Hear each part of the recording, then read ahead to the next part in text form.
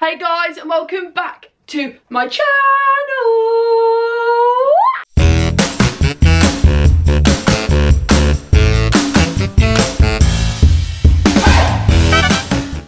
So for today's video, I want to talk to you guys about some of the things I do as an autistic ADHDer that I just want to share with you, and I just want to know if you can relate to any of them. They're just some things that I've just found myself kind of doing like almost every single day, and I just want to know if you guys can relate to any of them. It's just like random, you know, ADHD and autistic things that I do, and I want to share them with you, and I just want to see if you guys can relate to any of my kind of things that I just do. So before we start, if you could smash me a big thumbs up down below and subscribe to my YouTube channel, I will forever be grateful. So let's get on to the video.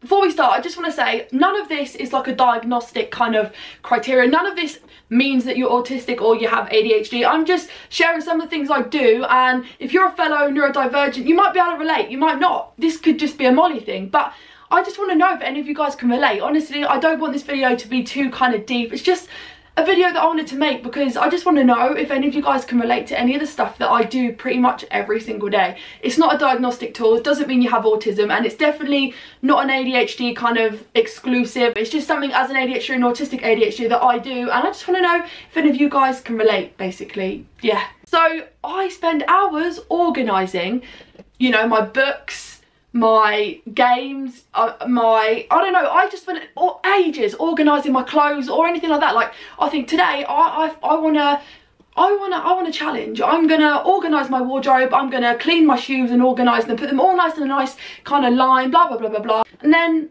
I get distracted or bored halfway through, and then I never finish it, and then it's just like this doom pile of shoes or clothes that I never get around to doing because I got distracted halfway through and haven't been able to get the motivation or like the dopamine to do it again. So yeah, I start tasks and never finish them, basically.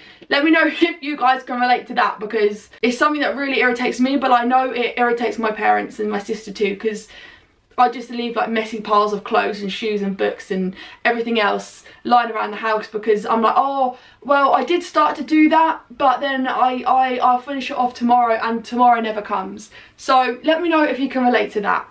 So the next one is accidentally interrupting people when they're talking because you just can't hold in what you want to say. Like, you just can't contain it any longer. Like, you're excited to say it, so you just can't contain your thoughts. You just have to say it like there and then, despite other people talking. Like, you don't want to be rude, and you know it's rude to do that, but you just can't contain your excitement. You just have to say it there and then.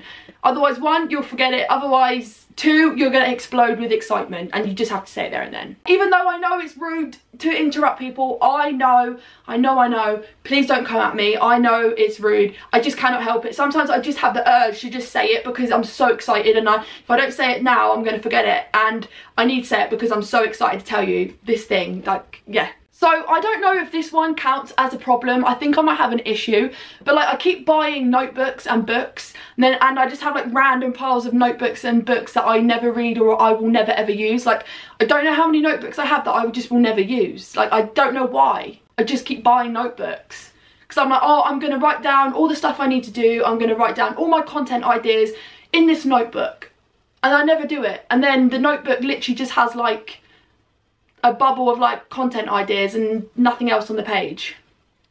And that isn't a reflection of me not having ideas, it's just I don't know how to articulate them, put them on the page. So I don't know what makes me believe that I'm going to be able to fill up a whole notebook of great ideas. But yeah, I just keep buying notebooks. I see them and like, this is the notebook. This notebook here, I'm going to write everything in it. It's going to be like the Anne Frank diary. Like, this is going to be my book, and I am going to write it. And in like 30 years, people are going to be going to my museum and seeing it, because this notebook right here is going to be the one full of all my amazing ideas. And then it ends up on the kitchen side or like the conservatory side and never used. So yeah, can you relate to just keep buying random notebooks and just having random piles of books and notebooks that are never going to be used or read? Or is it just me? This one is quite problematic for me. I make YouTube videos, right? And well, I just forget what I'm trying to say halfway through what I'm trying to say. So like, halfway through the sentence, I forget what I'm going to say, and then I'm like, what was I going to say? And then I get so frustrated and so wound up about it, I just give up on it, and I don't bother finishing what I'm going to say. And even in like real life when I'm talking to people, I'll be like, what's I gonna say? Then I just, you know, people are like, and I was like, I don't know what I was saying. I've forgotten what I was even talking about. Yeah, people get annoyed at me and I get annoyed at myself, especially when I'm trying to film YouTube videos. I have like hundreds of outtakes just for one sentence because I'm like, I can't remember what I'm trying to say. Yeah, anyone else? Now this one drives me absolutely nuts, right? And I know it drives everybody else who's talking to me nuts, but when I'm trying to tell people a story, right, I'll keep changing the topic and I'll go like back, I'll circle back round to it, and people get confused and they lose track of what I'm trying to say. And to be quite honest, I know what I'm talking about. So to me, it's just like, well, how did you not follow what I just said? It was so simple. I was telling you about this, then I told you about that, and then people are just, but you're darting here, there and everywhere. So like a neurotypical person would probably just, you know, follow the same story like that. But me as a neurodivergent, I'm like, when I'm telling a story, I'm just like, da, la, la, la, la. And people are just like, they pretend to understand what I'm saying because in my head it makes sense, but to other people, they lost me like half an hour ago, and now I'm talking about quantum physics, and they're like, but we were talking about your dog, so why are we now talking about quantum physics? And yeah. So this one is extremely internal. Like, I internalize this. This is just something that I don't kind of understand about myself, but I really struggle to maintain focus a lot of the time, right? And I struggle with multitasking a lot of the time, but I can be really like deep in conversation with someone, and especially like if I'm passionate about what we're talking about, you know, I'll be deep in it and I'll be able to concentrate, but also at the same time I'm also thinking about whether or not I'm giving you enough eye contact, like if I'm making enough eye contact, if I'm smiling enough, like am I gesturing that I'm listening still, like, you know. Yeah, I can multitask and do that, but I can't really do that any other time, but I can then, like I can, and then I'm thinking like, so what can we have for dinner tonight, whilst also keeping track of what this person's saying and keeping the conversation going. Like, how do I do that? Am I a magician? I don't understand how I do it, and I can't actually keep up with a conversation that's as simple as, how are you today? My brain's just like, yeah, my favourite colour's purple, and people are just like, I could wake up tomorrow, right, and think, I'm feeling really spontaneous, really adventurous, I want to try some new food, I'm going to be brave, I'm going to try some new things. Then I spend hours, and I mean like hours, researching, trying to find the perfect recipe, you know, and I'll be like, I really want to do this, I really want to push myself out of my comfort zone, I want to do it, and you know, I'm really convinced that I want to try new food. Then it comes to buying the stuff, I've spent loads of money, and then I look at it and I'm like, no, I can't, and then I go back to eating the same food I've fixated on for the past 6 months. Then I'm left with food that I won't eat, because really, realistically, I probably knew I wasn't going to do it. I just wanted to feel brave. Now, this is something that I need someone to help me make sense of, because I don't know how I do this, but I can hyper-focus, right, and literally master a new skill within a few hours, right, and it doesn't faze me, and, you know, I can bash it out and I'm great, right? I can master it. I'm an expert in that said thing within like a few hours. I don't know how I do it, but I do it.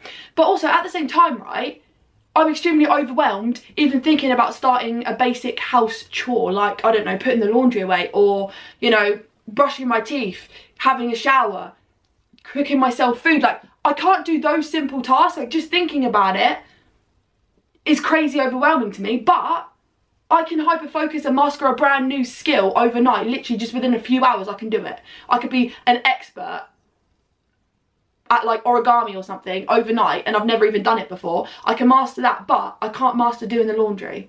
Like, I can't even think about starting that because it's too overwhelming. There's too many things involved. Like, I can't do it. But when it comes to mastering something that I want to do, I can just, done. I'm a master. Call me the origami, I don't know, call me that origami champion or something. I don't even know what it is, but like, yeah. I don't know how I do it. Can you relate to that? Thank you so much for watching. Just let me know if you can relate to any of these, and also write down below some of the things that you do that you want to know if anyone else relates to. I just find these sort of things like really kind of, I find them really heartwarming because it just makes me realise I'm not alone, and sometimes that's all we need. Just a connection, to know that we're not alone just makes us feel less alone. Obviously, Molly. Yeah, basically this video, I just wanted to connect with you guys and let you know, like, I struggle too, but sometimes I have to make fun of it, because sometimes it's just so hard, but I need to let you guys know that you're not alone. So I thought, why not expose myself and see if you guys can relate to some of the things that I find hard, that I do every day. yeah, let me know down below in the comments, and yeah, thank you so much for watching, and I will see you next time. Bye!